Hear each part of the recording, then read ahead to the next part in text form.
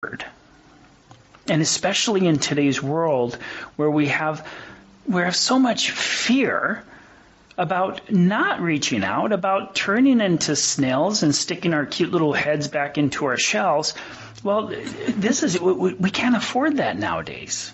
And this is exactly what I feel you are doing. You are taking these individuals and saying, hey, look what is possible out here.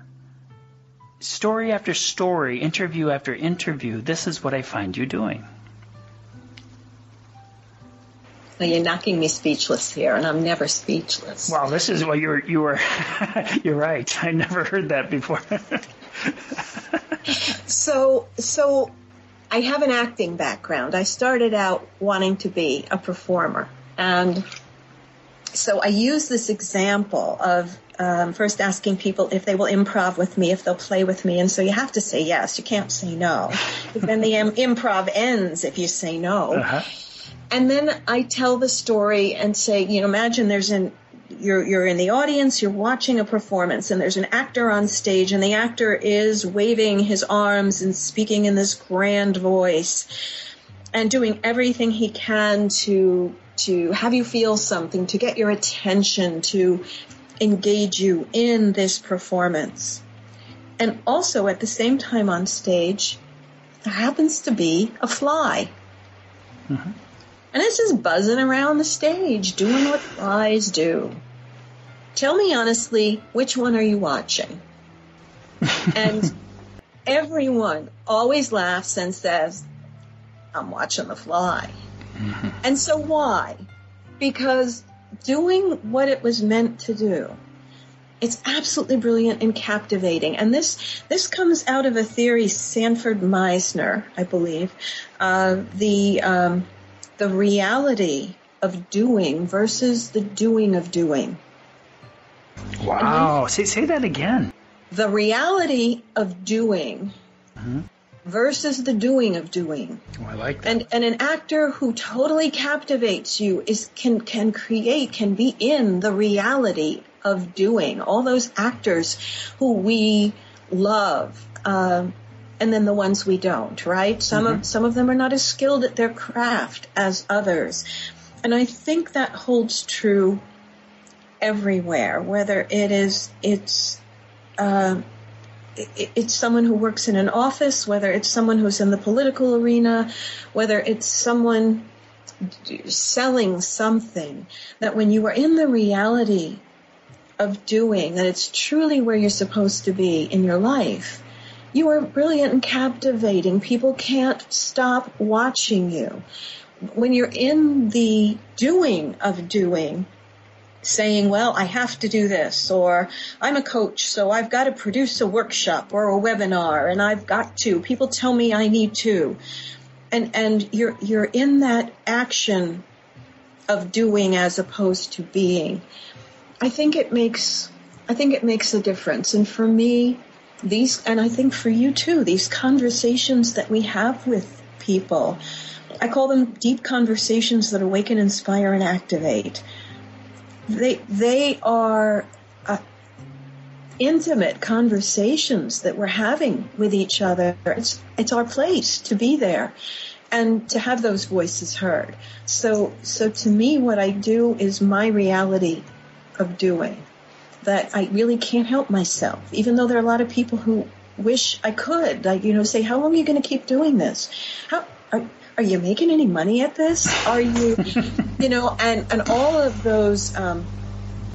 those questions that come up, and they're normal questions. They're not wrong for asking those questions, but it's just something we have to do.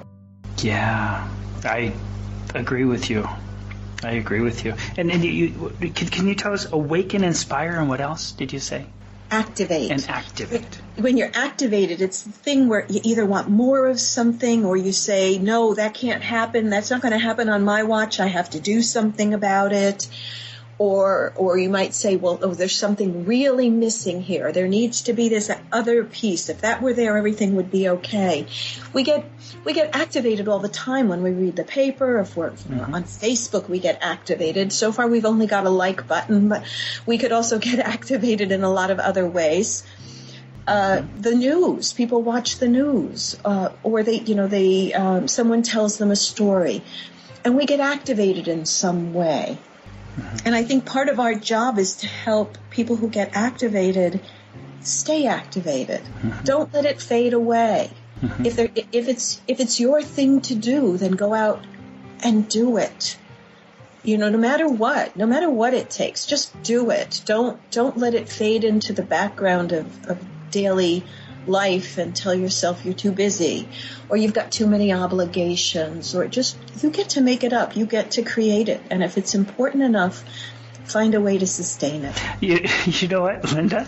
I find you in a direction rather than a path. Really? Yeah. A direction is very interesting. It's a very interesting concept. Okay, so let's say that you internally have a calling or a very deep inspiration, or it's written in your soul to travel a direction. And paths, you're following a path. This is, what path are you following? Okay, well, we hear it. But something tells me that you can be following a path as long as it is fitting your direction. But when that path starts to veer off to the right or to the left, where it is no longer according to your direction, you then step off the path and you start to blaze your own trail. And this is how I feel of what you're doing. This is what I see that you're doing with your program and your creation, regardless what monetary non-existence there is in this. I mean, some days it would be really nice, Slade, right? Well, yeah. Who knows?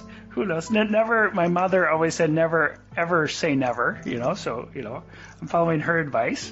But this is what I see of you is that you've stepped off a path and you are walking a direction.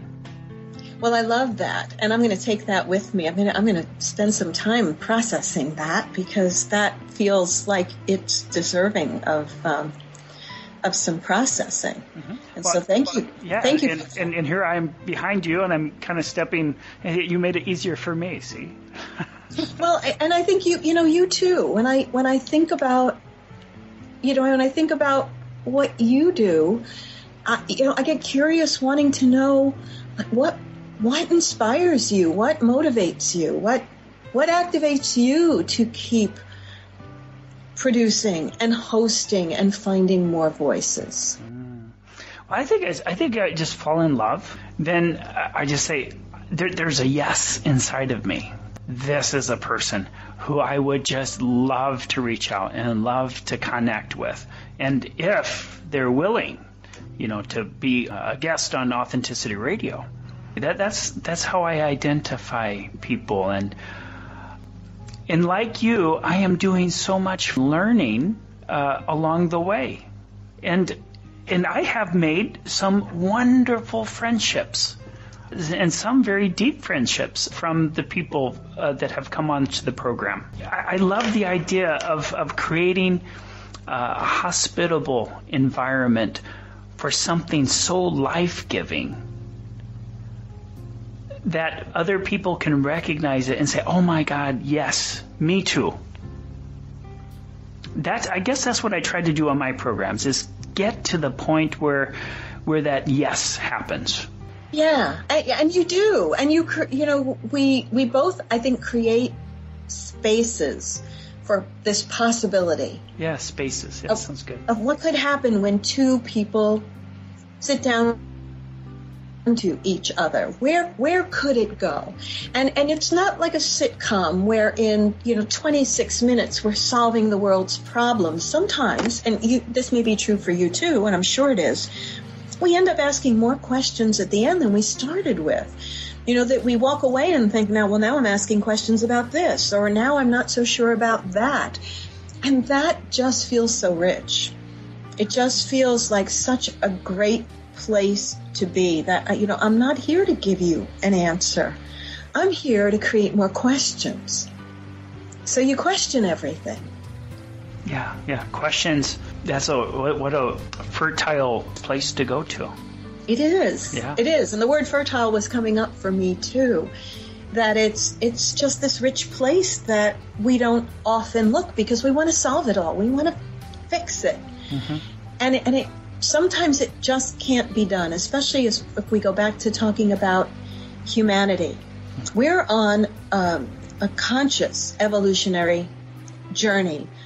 And I've often said we are all, not just you and me, we are all acting on these passionate impulses, these passionate urges to do sustainable things that we may never actually see or actualize. It may happen well beyond the time that we're here on this earth, and yet we do it with such purpose, with such passion. And I just think that's one of the most amazing things about being conscious as an evolutionary. We're not going to get the satisfaction unless we do, of seeing it. We're setting, when you talk about direction, that kind of brings that home for me, Slade. We have a direction, and that is whether it's the next 7 generations, whether it is the sustainability of humanity or Earth. We don't know what the outcome is going to be, and yet we work with all our hearts and souls to create something that we hope will have impact on that world that we may not even be here to see. That's so powerful, Linda. Wow. I'm so in love with all of us. I'm so in love, using your word, that we can actually commit and do that. Faith in something bigger than who we are as an individual. Faith in love. Faith in you and I working together side by side, shoulder by shoulder. Faith in reaching out and believing in love. Faith in love in action. And if we can change just one heart out of all of our listeners, I mean, look what Mother Teresa was able to do. Martin Luther King Jr., Mahatma Gandhi was able to do. Just one heart. And these hearts, I don't know what hearts on fire, I don't know what it is, but these individuals were able to shift populations and to make possible the improbable in the face of dire and devastating, fearful existence. Being able to shift one heart, to change one heart at a time, is such powerful business, and this is what I believe that you are doing, Linda-Lomardo. Well, and you too, Slade Suter. I know. That was absolutely freaking beautiful. That was so fabulous what you just said, really. Yeah. And individuals, everyone out there, I'm no different than anyone else out there following something they feel passionate about or that feels important to him or her, except I'm choosing to do it on internet radio and blogging, and choosing to speak, in public forums about what I'm doing, and that makes me no more important, maybe a little louder, but no more important, and certainly not better than someone who is just silently doing their work somewhere in the world, holding someone's hand or doing something that changes one person's life somehow. And there is so much of that going on in the world, and yet, if it bleeds, it leads. And so we need to know more about really who we are as humanity. As you were speaking, I was thinking it's that that dual purpose of being